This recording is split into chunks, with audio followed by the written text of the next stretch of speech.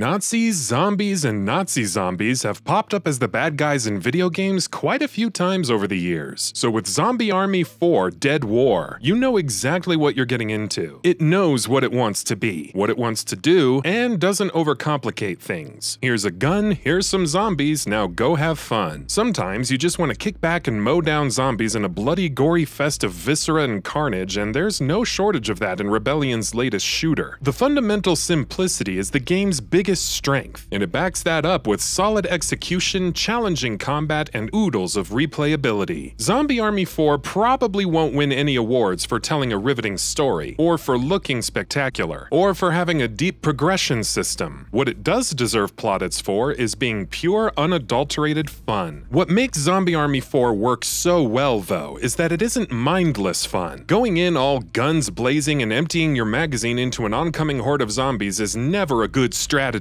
and there's a lot that you usually have to be mindful of. A lot of that comes down to how maps and levels are designed. When you're in tight corridors, zombies come at you in numbers, and can easily overwhelm you if you're not smartly using the tools at your disposal, or if when you're playing co-op you're not working well with your squad mates. In maps and areas that are more open, the undead can come at you from several different directions, so you always have to be on the move. Always be aware of your surroundings. The aforementioned smart use of your weapons is also crucial, most importantly because ammo can run out quickly, which means you can't rely on a single weapon too much, and need to properly utilize your full arsenal. That arsenal also includes various grenades, mines, traps, and more, and a well-placed trap mine can truly change the tide of a firefight. Then there are weapon mods and perks, which come with nifty advantages of their own, and if used properly can come in incredibly handy. Meanwhile, you can also find special weapons like rocket launchers or heavy Gatling guns in the field. Using these to mow down entire scores of zombies is an absolute blast, and since they come with limited ammo, and as such don't stick around for too long, finding and being able to use one always feels like a special treat. More than anything else, the thing that keeps combat in Zombie Army 4 constantly exciting is the variety of enemy design. From regular, mindless, slow-moving zombies to ones that move about on all fours and are surprisingly agile, from suiciders that run straight at you with bombs strapped to their chests, to hulking, armored monstrosities that can take a lot of punishment before going down, from commanders with specific weak spots and occult abilities to actual zombie tanks, from zombies equipped with Gatling guns to those equipped with flamethrowers. Zombie Army 4 throws loads of different enemies at you, each with their own unique strengths and weaknesses. And when multiple different kinds bear down on you at once, those are some of the most intense and enjoyable encounters in the entire game. All of that combined together ensures that Zombie Army 4 never feels dull or repetitive. On paper, you're only ever doing one single thing, killing zombies. But the variety of different enemies, the design of the locations you keep finding yourself in, and the way the game forces you to use everything you have at your disposal make sure that you're always engaged and always properly thinking about your next move, even in some of the most intense moments. In that, the game retains the tactical nature of Sniper Elite, the series it originally spawned from, to a great extent, even though it goes about doing so very differently. Something that I found to be a bit of a letdown during my experience, though, was the movement, which can be a bit too jerky at times. Jumping across gaps or quickly turning around or even turning while running feels too weighty, which is obviously not ideal in hectic situations when you're surrounded by the undead and need to be moving around very quickly. This slower and more tank-like movement works well in a game like Sniper Elite 4, owing to its very methodical and deliberate nature. But in a frantic experience like Zombie Army 4, that does tend to get in the way of the action at times. There's a progression system in place as well, which encompasses both the campaign and the horde mode. Actions like killing zombies or assisting your squad mates if you're playing with others, or completing objectives nets you with XP that contributes toward this unified progression, which in turn unlocks more new upgrades, perks, and what have you. It's not the deepest system, and you can jump in and enjoy the game without ever paying too much attention to it, though some of the upgrades and perks that you can unlock do come in pretty handy at times. I do wish that there was more to it that made it feel like a more meaningful and rewarding experience. As it stands right now, owing to how incremental of an impact it has on the whole experience, the progression feels a bit tacked on. Even in the absence of a more rewarding progression system, Zombie Army 4 isn't lacking in the replayability department. Getting through the game's campaign is a lot of fun, much more so co-op cooperatively than it is as a solo experience, but I found myself revisiting some of its chapters and still enjoying myself. That said, what contributes even more to the replayability is, unsurprisingly, the Horde mode. Just like the campaign, you know exactly what you're getting into here. You and 3 other players make your way through a constantly expanding map against waves of progressively more dangerous zombies, starting with a regular old pistol and working your way up to get better weapons. It is a tried and tested formula, and even though Zombie Army 4's Horde mode doesn't really do anything new with it, the pure strength of its execution ensures that it feels like a crucial component of the experience. The one area where Rebellion's zombie shooter is quite lacking is the visuals. This was a complaint I had with Sniper Elite 4 back in 2017, and it's one that I have with Zombie Army 4 as well. Don't get me wrong, the game doesn't look bad, but it doesn't look great either. It looks serviceable. The environments aren't the most detailed, the characters' faces have a weird plasticky quality to them, and animations aren't always the smoothest. It just feels like it's time Rebellion updated their engine, especially as we head into the next console generation. What Rebellion have developed with Zombie Army 4 is the video game equivalent of a nice bowl of oatmeal. It won't blow you away, it's not the most stunning thing you've ever tasted, and if you're going into it, you know exactly what you're looking for, and that is exactly what you're going to get. Zombie Army 4 makes modest promises, and it delivers on those promises confidently, thanks to its meaty campaign, an enjoyable horde mode, and varied and exciting combat. Zombie Army 4 ends up being a worthwhile experience on the whole. And that about does it for this video. If you enjoyed what you watched and want to see more from GamingBolt, please hit the subscribe button. Also, don't forget to switch on the notifications bell icon next to it. That way you'll never miss any of our videos. Thanks for watching.